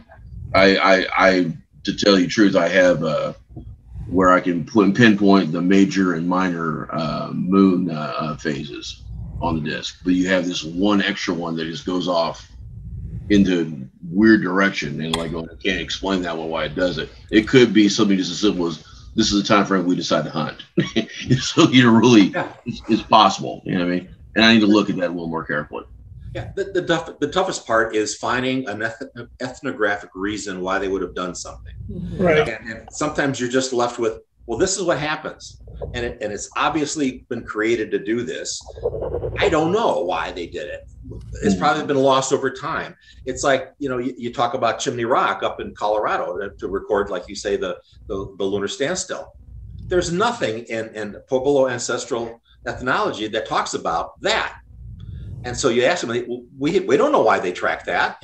Clearly that's a ancestral Puebloan site, but they've lost over time why they did that. So there's probably a lot of other things that they recorded. And the best, personally, I think that we can do is say, this is so obviously done and created. We just have lost the reason. It's probably not an astronomically significant date. It probably has to do with a ceremony or an activity, but we don't know what it is. It's been lost. The other problem, of course, is that my piece of work I work on is portable. It's not something that stays in one spot, all right? This is something that can be picked up and moved, like a calendar disc. Yeah. So it has to be aligned perfectly to, like, north or whatever else. And going back to something that Tony was talking about, is that in my research, it's been pretty obvious to me that having a working calendar is of utmost importance for any society you're talking about. It's one of the, if you want to plant and you want to do it consistently, and you want to have agriculture where you're feeding your people, you have to have that working calendar. All right. Right. So therefore, things like the equinoxes, the solstices, and any of these dates that they can mark on the calendar and be able to work off of those points are incredibly important to be able to align that calendar. And something else I've noticed as well, that like in the Mayan calendar, for example, and the Aztec both, they will have an addition of 5 extra days towards the end of it, all right, which appears to me to be the whole purpose of these 5 extra days is to realign that calendar if it needs to move things around if possible, to make sure it aligns itself. Like we have a leap year, right? So if you're dealing with a situation of a solstice or an equinox or something of nature, right, where in my case, like a solstice, where you have 3 days where that sun is in a position that you know full well it's not going to move, all right, because you see it over that peak over there. Mm-hmm. That if you want to get it perfect, you're not going to get it perfect, but you can look at how it progressed throughout the year, and you can work out, well, I need to either add a day or subtract a day from what I'm dealing with to make sure this lines up correctly. Right. Does that make sense? Yeah, that's what I do. Yeah. And they can't use something like, when the first, maple tree buds its leaves, it's time to do something. Well, that changes from season to season. So the only thing that's consistent is the sun. And also what you're talking about people that grew corn. Right. All right. And you have to have 120 frost-free days for corn, obviously. Now in the Southwest, you're not too worried about that. But in the Southeast, that's a completely different situation. All right. And you have to be able to know exactly, and I'm sure in the Southwest, we're dealing with the aspects of how dry those seasons become. for workable water, you have to be able to know exactly when to plant, and it's the importance of that is paramount, I would say. My personal opinion on it. I'm not a Southwestern person, all right? That's not my archaeology like you, but I mean, I would bet that would be even more important to you guys than even to the South. One thing that we learned from the ethnographers working at the Creemonge ancient village site is that they were putting down solar mulch. They were putting down stones that were brought up from riverbeds on their fields so that the sun would warm the stones, radiate at the shoulder seasons to extend their growing season. So that's interesting too, how they're using the landscape to waffle farming and everything else. Yeah. I also wonder about can all the solar markers out there that has been dismantled by nature, by erosion, and that they're there, but we don't recognize them because we're not seeing their alignments. So there might have been double the amount of markers out there that nature just disassembled over time. So, just like the stone that had just fallen. How many stones have fallen, in the last 800 years, for example, or rock art has been faded, or, unfortunately, we have examples of developers picking up boulders of rock art to make it pretty for their development and moving things. So who knows what we've lost over time. So I would bet that's a paper unto itself. I don't know if it's ever been written or not. But the aspect of, okay, we lost something off of the rock face, we lost something off whatever else, time to create a new solstice marker, you know what I mean? And over time, they progress and keep making these as they fall, you know what I mean? Because there's a very long period of time in which they were doing this. We can trace these back for millennia. As back as it goes, you know what I mean? I don't know if there's anyone ever done that paper or not, but I think it would be a really interesting concept to write on something like that. Somewhat related to that is it took me 3 years to record everything at the Springerville Casamopayas historical site, and working with the desert archaeology down in Tucson. And what I eventually recorded was about 14 calendars at this one site, covering about 300 years. Wow. And so when I started to put the report together, and then and desert archaeologists all confirmed it all. They said, well, when you put this together for the public, don't put them all in there. They won't believe it. Right. There's that many. And the reason why is, why did they have all these? If you think about it, when you get a new pastor at your church, he's going to change stuff. If they got a new shaman, that shaman wants to show that he can talk to the sun god himself, and Father's son. And he created his own calendar thing. So we believe that the reason there were like 12 or 14 calendars over this 300-year period that it was occupied is different shaman came along and said, "Way, I could do one better than that," or something. So, so it's not necessarily there was different reasons for doing it. It's just that you had a different person who is now in charge of this that decided to do his own. Just human nature. It's a human nature thing. So, and also expect to find some wrong clan mark at each solar calendar there, the different clan marks. But go ahead, Ken. I said I'd expect to find some wrong ones too, because if the stone shifts, they would throw the alignments off. All right, so they're going to either extend that marker out or do something to change it to make it better. You know what I mean? Or to make it more accessible or make it work better, or they're going to abandon it and make a new one. Is what I'm saying.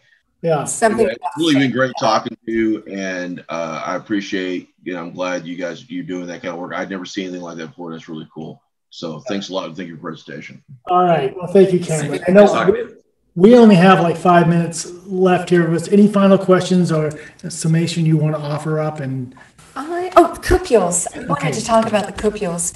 So our understanding is that, and we've seen cupules on shrines with the grinding stone right next to it.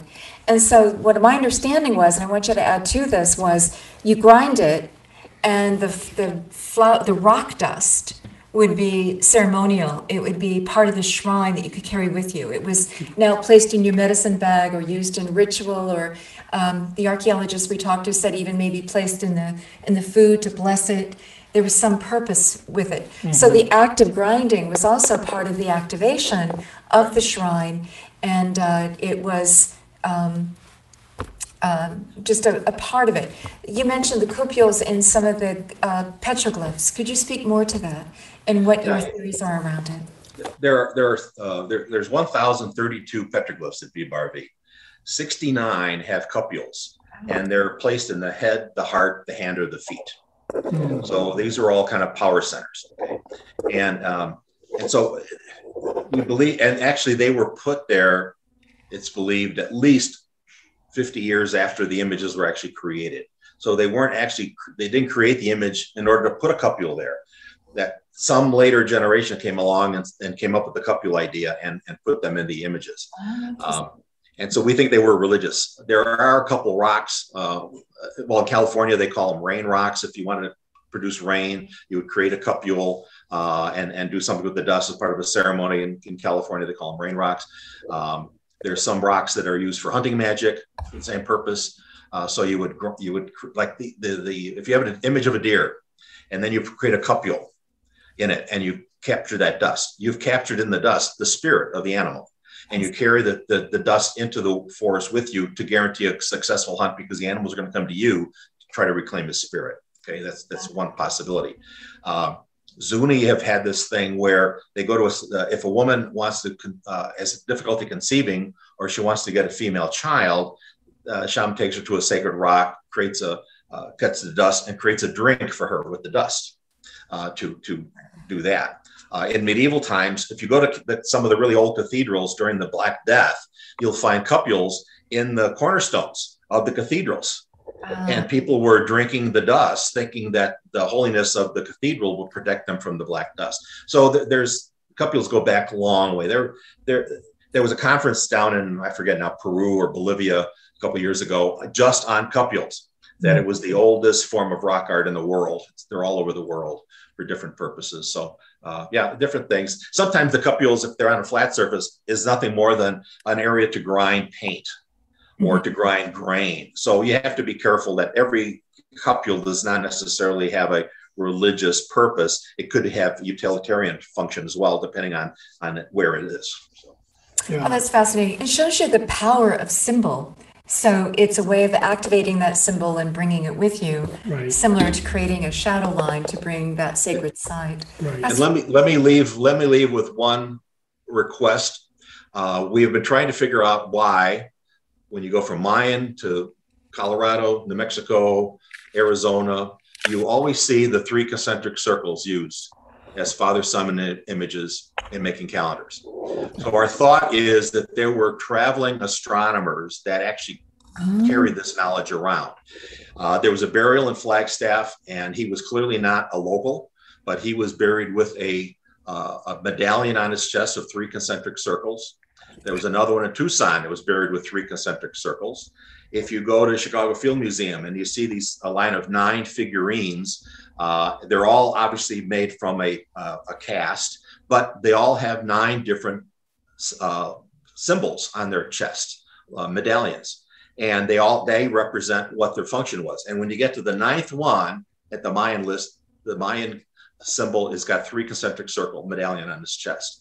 So we have this theory that there were people that traveled, just like you trade in macaws or copper or whatever, that people were explaining how to make calendars and went around. So we keep looking for more evidence of that people have, and that camera's waving and waving and waving. So, so we're looking for more evidence of that.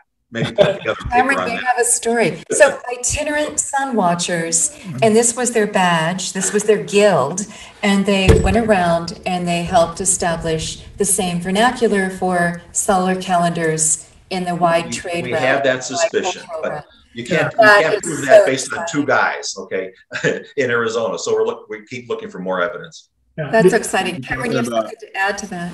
You're talking about the Pochinta, right? Or how you pronounce it right? Pochinta? Oh, Pacheca? Yeah. The travelers, the traders? Yes. Yeah. Okay. Pacheca, yeah. Now, in the southeast, on the very disc I'm working at, if you flip it over, it's got 3 concentric circles on the back of the disc. All right. All right. Went as far as at least the tradition appears, along with the horned feathered serpent go along with it, went as far as the southeast.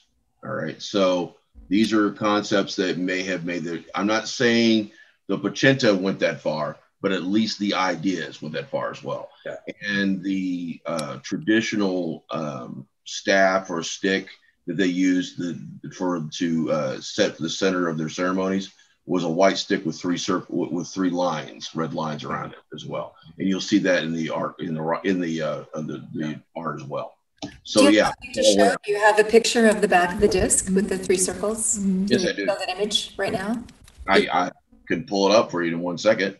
Yep. Do you want to see that, Ken? I'm sure you do. Sure. Yeah. 1 second. And you guys, you know why is three? Go ahead. Think about three concentric circles. Okay. The biggest one is summer solstice. It's the longest day. The next inner one is equinox. It's midway. And then the smaller one is winter. Now that's arcs. And but these are circles. Where does the sun go when it sets? According to Hopi, it goes into the underworld, and it does exactly the same thing. So the middle circle is winter, the middle one is equinox, and the bigger one is summer. So that's why there's three for the three. Visualizing the sun's journey, and it's continuing in the underworld and come back up. Yeah. That is brilliant. Yeah. Wow. I got it right here, actually. If I can There you go. Fire it up. Let's see what you got. All right. Can you see it? Yep. Yeah. Okay. There's the front of the disc, and there's the back of the disc, and it has the three concentric circles right there. Yeah, super cool. Yeah. Interesting. Yeah. So Wow. Cameron's research is a YouTube video on our website. You're welcome to visit that as well, and give you more insight into all these types. How many notches are in that circle? 17 bifurcations on the outside, and the finger points directly due north. When it's pointing directly due north, the line between this eye and this eye makes a 60-degree angle for the summer solstice. Cool. And the lines that are coming off the knots hit the major and minor standstills for the moon, and the positions of the heads also work out to the positions of star constellations for the Big Dipper and Cassiopeia. I mean, literally, it's all laid out there on the disc as a full. Taken a reproduction and stood out there to verify it in real time, real life. Yeah. Yeah. And so you can take down your slide now, and then we'll go ahead and do a final closing here of the presentation today. Very good. Thank you. Thank you, Cam, for joining Wow. in, and always we look forward to hearing more. It's good to celebrate our ancestors and to see how wise they were and sophisticated and their high tech of their day, far more than we generally give it credit for. Yeah. Thanks for all the good work that So you all do. so thank you so much, Ken. I know that you're very busy, especially this weekend. This is a big deal. Yes, this is solstice weekend. This is his We work. appreciate This is this. a working time for him. Yeah. So we thank you. Any last words? We're buying a new building. We're expanding our museum 4 times over. It's about 3 blocks down from where we are today. And next weekend we have a virtual fundraiser for. We got Mata Ortiz pottery, jewelry, a whole bunch of stuff. So if anybody wants to check it out, we're at verdevalleyarchaeology.org, and you can get a link to that. We'd appreciate All right. it. Thank you so Thank much. you, Ken.